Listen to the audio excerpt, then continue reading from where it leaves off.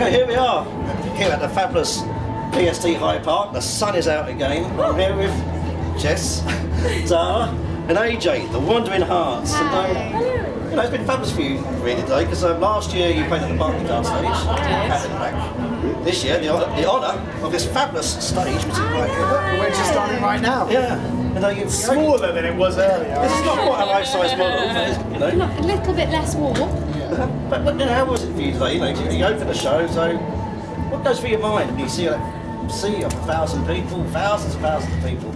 It's a weird one, really. I guess like it doesn't really. You come on with this kind of mentality of like, you know, you've got to go on, you've got to do your thing. Yeah. You get out there, and it does kind of, I guess, it kind of throws you a little bit because there's so many people. But at the same time, like when you see people engaging, instantly, like you're instantly kind of just enjoying it and getting into it. I think you have to enjoy it as well. Like after doing the Barclaycard for the last two years, we could always see the main stage of the Barclaycard. So to be like, and I never thought we'd play it. No. Like I don't know why, not for like a little bit. So to play it, you're like, oh my god, we're the bit that I always thought that I could see from really far away. Yeah. So you just try and enjoy it. What's that sort of one of your dreams? Let's say you played the Barclaycard the last 2 years running. Yeah.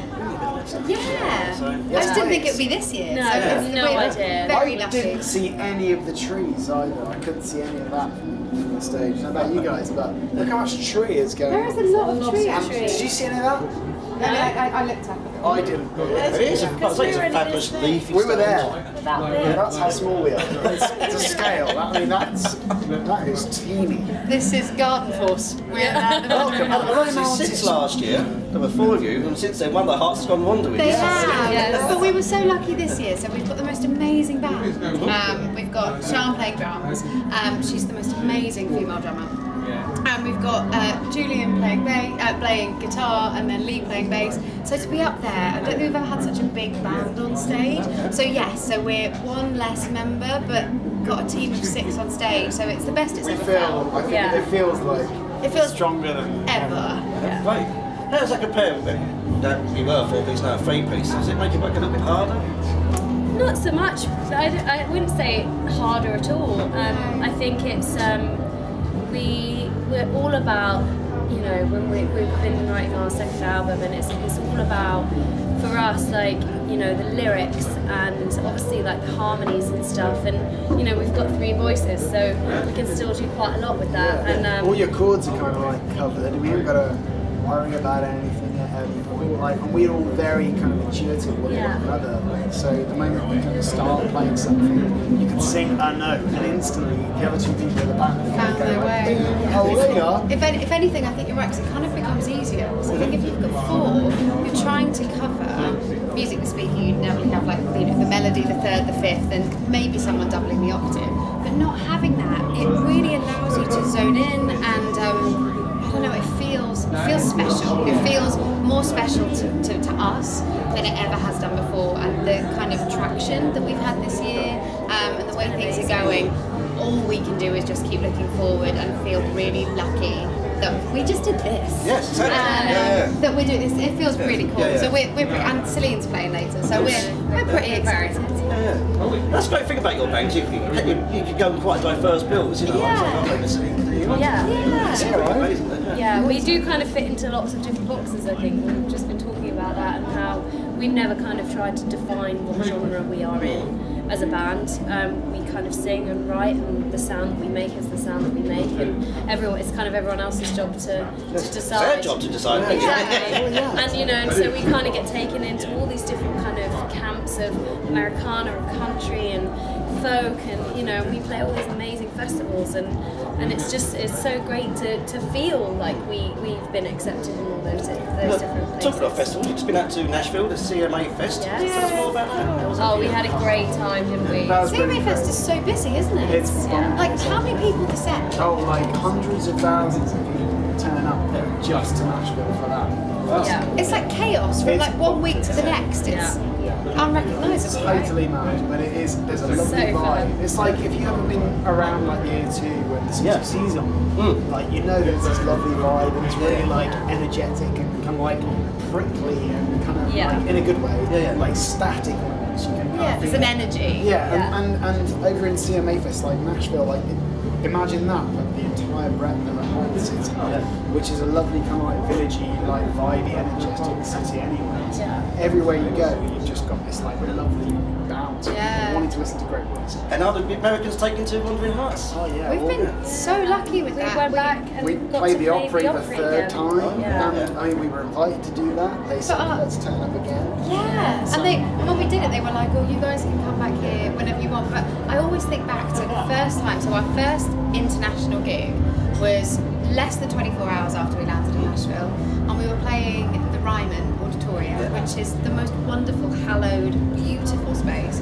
And it was us, Chris Stapleton, John Prine, Margot Price, the Birds. It was just this amazing lineup, and we sang 2 songs. And at the end of the second song, there was this mad standing ovation at the Ryman Auditorium, and we had never been to America. Nobody knew who we were, and all we have had since then is just the most wonderful enthusiasm and response, and nobody's going, you are this or you aren't that, you are country or not country or this or that. Everybody's just so, and you can say, I think pretty generally everybody, and it's quite hard to say that normally. So we love the UK, we love our fans here, but we have been so lucky in the States. It's really That's special. mostly just Martin Stewart. Yeah, it is Martin. Yeah, we are Martin. Put us on the run with him, you know, and like we did the Opry show with it, and we had to go to Islam. Yeah, it's true. I believe you went to Canada as well. Yeah, we Did did. you first visit there, was it? It was, It we was. did a little bit of recording out there. It was good And fun. some sightseeing. And some sightseeing. Good sightseeing. It's good to do some sightseeing. You don't always get that chance with, We had touring we had band. 1 day off in like 4 weeks, and we went up to CN Tower. Yeah. And AJ was fine. Me and Jess were going. I was like, oh Feels no, quite it's going to be safe, it's moving, it's moving. AJ's going. I'm sorry, Jess. Spinning round, Canada's amazing. Yeah, They've it's a got some great great place. laws there now as well, which is wonderful. Yes. What So, was great it? place. Can you guess? You can have as much gin as you want. It's a great place. It's a really lovely. You've recently shot a video for Nothing Breaks Like a Heart. Yes. Oh, yeah. Oh yeah. So, you've been heartbroken before? Oh yeah. Of course. Of course, Yeah, most makes the people best have, right? musicians. So much of the music that we write like comes from stuff that we talk about, Yeah. experiences we've had in our life, like it should do, you know. And the heartbreak is a big part of that. We're pretty open with each other when we talk about it. Especially for a song we didn't write, to kind of like be able to lose And that was yourself a- in that was utter What heartbreak. chose you to do that It was song? a really special moment actually for us in the studio, because it was the first time we'd been back in the studio since recording the first album. We were back in the same studio that we recorded as the 3 as well. And we had this amazing, it was like The coolest day. the coolest day, and we had our team around us. We had Lee, our bass player, and we had Steve, our manager, and we had Neil, who's the sound engineer, and He was there when we recorded our first album. and so it was this team of people that really know us really well. And everyone popped in, didn't they? Everyone was like hanging out. And we reworked this song, and we were like, this is actually really cool. Like, and we kind of all connected on different levels, but it just became something that felt just, I think it was more about like the day and like that whole process of the day, and going through that process of recording a cover as well, something that wasn't ours, and it became this thing that we were so proud of. And we were like, oh my god, this is amazing, like, and also has kind of been a bit of a channel for like maybe where we're going to go with the next album, and where we can go with it, what we're capable of, and so it was a really great memory for us that day, and yeah, it's It felt very free. it felt very free. It was a really Yeah. And I know you're big fans of Fleetwood Mac. Obviously, you've been out in the States, Nashville and everything. So did you get to see Fleetwood Mac on his current tour? Nah, my fiance did, and I was so sad. Like, she was there, she filmed it. Although she did try and make me watch it on YouTube yesterday. And I was like, Oh. It's not the same. Stop. The nearest we've got to it is when we opened the Barclaycard stage 2 years ago. Stevie Nicks, she did Yeah, she did, wonderful yeah. duet with Yeah, Tom fabulous. Petty. Yeah. So that's sadly the the closest nearest we we got. got. So I think we've always had gigs. Yeah, we had Did a you gig get a chance to on. meet Stevie that day or not? No. She No, did she wave waved. golf buggy, Yeah. which was nice. Oh, sure. Next time we'll climb. But also, I don't know whether you always want to. I don't know whether you always want to meet you know, you're right. It's like everyone's like, oh, Celine Dion. I was like, I love her so much. Have you had situations like that where you've met one of your heroes and you thought, oh my God? Yeah. It's never quite the same, is it? Well, do you know what? It's so hard, isn't it? Because like when you're doing shows and you're in the middle of, you know, about to go on stage or just come off stage, we know it.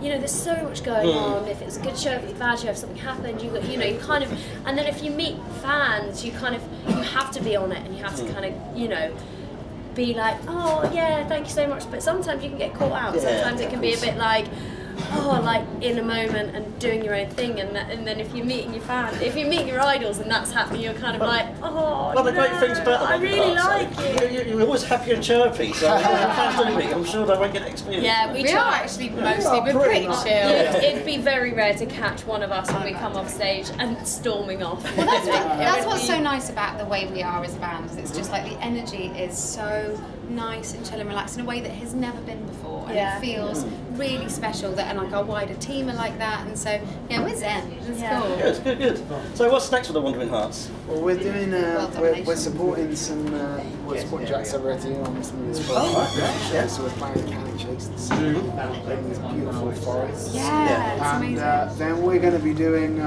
got a couple of shows up north as well. Near Newcastle way, summertime, and now a few festivals. And then we're going to be going out to the States again pretty soon. Finish off recording the second album. Do some touring We've got some shows. We're supporting Larkin Poe in LA in November, and we've got a festival in Atlanta, Georgia. Some other touring stuff. And we're going to be releasing some more music. Good. I look forward to that. Oh yeah. It's Well, cool. Wandering Hearts, lovely band, and lovely people. Thank you. Yes, AJ's pleasure talking to you. Thank All the best for the you. future. Thank you. Thank you. Cheers. All the best. Thank you.